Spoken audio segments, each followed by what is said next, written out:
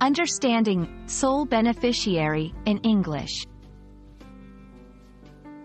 Hello everyone, welcome to our English language learning series. Today, we're going to explore a very interesting phrase, sole beneficiary.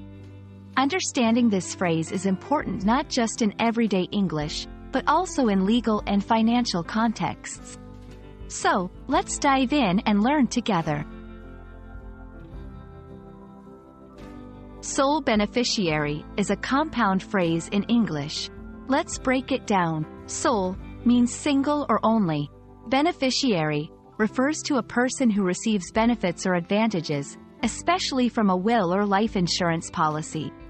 When combined, sole beneficiary refers to the only person designated to receive benefits or advantages from something, often in a legal or financial context.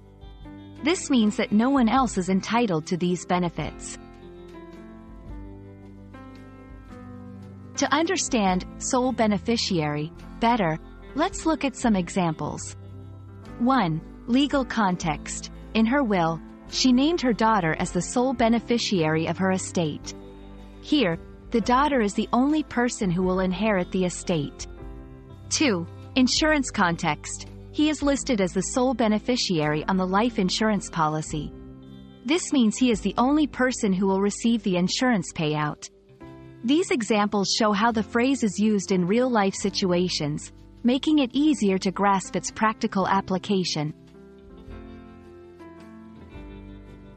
It's easy to confuse sole beneficiary with just beneficiary. Remember, a beneficiary can be one of many who receive benefits, but a sole beneficiary is the only person who receives these benefits.